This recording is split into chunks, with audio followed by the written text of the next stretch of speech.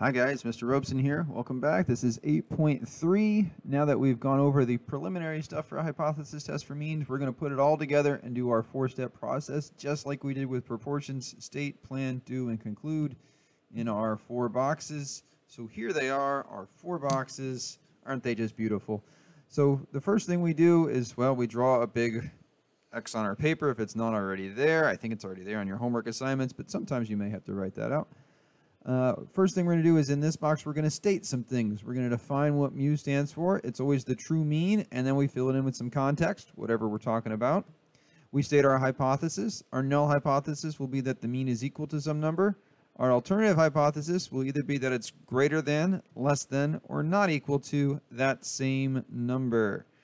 All right, then we're going to list anything we know. So we've already listed the mean. We're going to list the standard deviation. We're going to list their sample size. We're going to state what our sample mean is.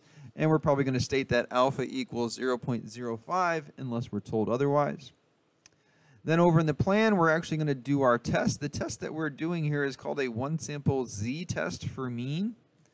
All right, so we're going to have a random sample, just like before. We're going to have a normal sampling distribution. Now, we can get that from having a normal population. We can get that from having a sample size over 30, greater than or equal to 30.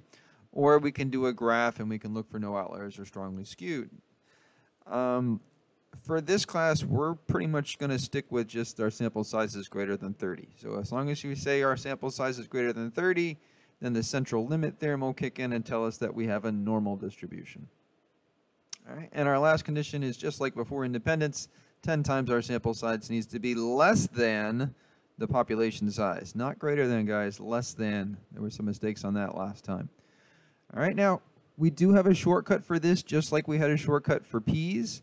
If we go to stat on our calculator, go over twice to the test menu, it's the first option, z-test. And we're mostly going to be doing this with stats. We're not dealing with lists of numbers. We actually have the statistics that we're writing up here. So we're going to choose stats, and we're just going to fill in some stuff. Like they're going to ask, what's our null hypothesis? What's your standard deviation? What's your sample mean? Your sample size? Your alternative hypothesis direction? And then we select calculate. Just press enter once. That was a mistake a lot of people kept making as they were pressing it more than once. It disappears. Just press it once, and then we just need to record the p-value. Or we can do it the long way like we did in 8.2. Either way is fine. All right, and then we do our conclusion. If p is low, and by low we mean less than 0.05, then we reject the null hypothesis. So p is low, reject the ho, and then we state that we have significant evidence for whatever the alternative is.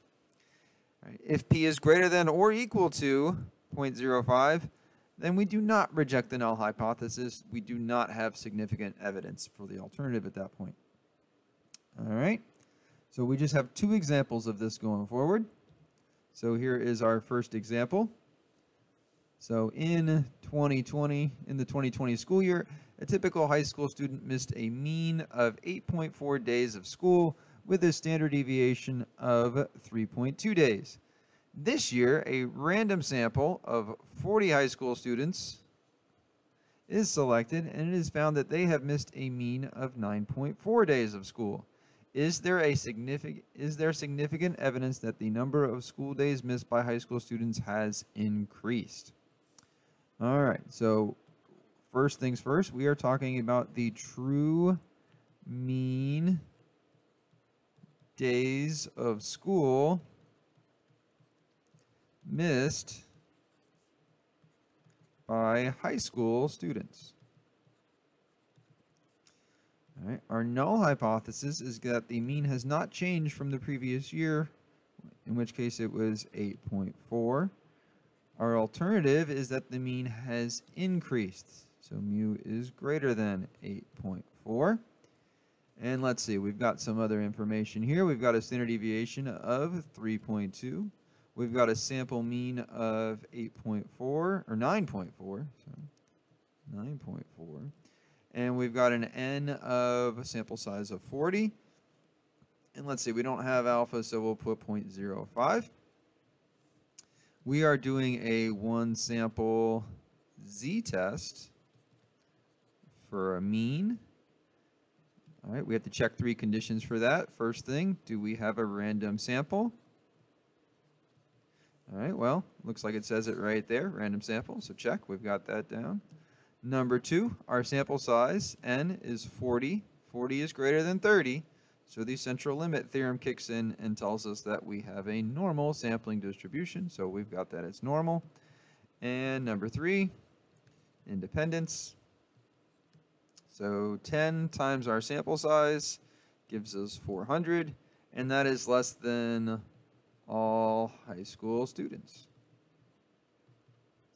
So check, we're good to go there. So now we come over here, and now we can do this the long way, or we can do this on our calculator. If we're going to do this on our calculator, it is just called a z-test, and that's the way I'm going to do it, is the calculator method. So let's see, got to be able to see all my stats here, so we'll turn that on. We'll go to stat. We're going to arrow over twice to get to tests, and there it is, number 1, z-test. So just press enter. All right, we're working with statistics here because we have the data, or we have the raw numbers worked out. So 8.4 is our null hypothesis. Our standard deviation is 3.2 days. Our x bar is 9.4. Our sample size was 40. And our alternative hypothesis is that we are greater than. So here's the greater than symbol right there. It's already highlighted on mine. All right, arrow over, press enter on that, and then go to calculate and just press enter. And we want the p-value. All right, so there's our p.02.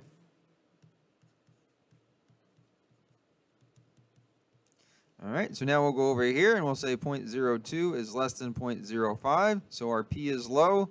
So we are going to reject the hoe. So we have significant evidence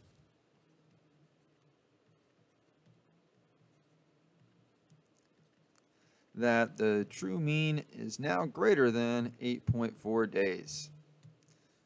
All right, looks like more people are getting absent. All right, but that's how we do those problems. All right, let's try one more. Looks like we're working with cows here. So a typical beef cow weighs a mean of 1,210 pounds with a standard deviation of 95 pounds. A rancher wants to see if the mean weight of his cows has changed significantly. He takes a random sample of 50 cows and finds that they have a mean weight of 1,190 pounds.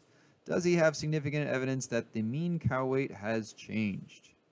All right, so in our first box, we're going to define our mu. Mu for cows. It's the true mean weight of a cow. I guess it'd be an adult cow that's ready for become steak. All right, our null hypothesis is that the mean equals 1,210 pounds. Our alternative hypothesis, let's see, we looked for change significantly, so we'll say our mean does not equal 1210. And we're going to write down any other information we have. So we have that the standard deviation is 95. We have that we are selecting 50 cows, so that's our n. We have the sample mean of those 50 cows was 1,190. And we're going to use an alpha of 0.05. All right, so we are doing a one sample z-test for mean. We have a random sample. That is the first thing we have to check. And sure enough, I think I underlined it somewhere. Random sample. There it is. So that checks out. Number 2, our n was 50. 50 is definitely greater than 30. So by the central limit theorem, we get that this is normal. So that checks out. And number 3, independence. 10 times 50 is 500. Hopefully that is less than all cows, or all cows on this ranch. We'll just go with all cows for now, but that should work out. There's more than 500 cows out there. Now we're going to our calculator and we're going to do our z-test. If we were to do this by hand, we'd have to do two-sided, so that's why we like the z-test. It does it for us. It takes care of the two-sidedness already. So we go to z-test. We've got 1210 for our null hypothesis. Our standard deviation is 95 pounds, a little bigger. Our sample mean is 1190. our sample size was 50, and we want to see change. So not equal to is the one we want. That's the first one. And calculate. And we just want our p-value. There it is, 0.1365. So our p-value, we just need the first two digits, 0.13.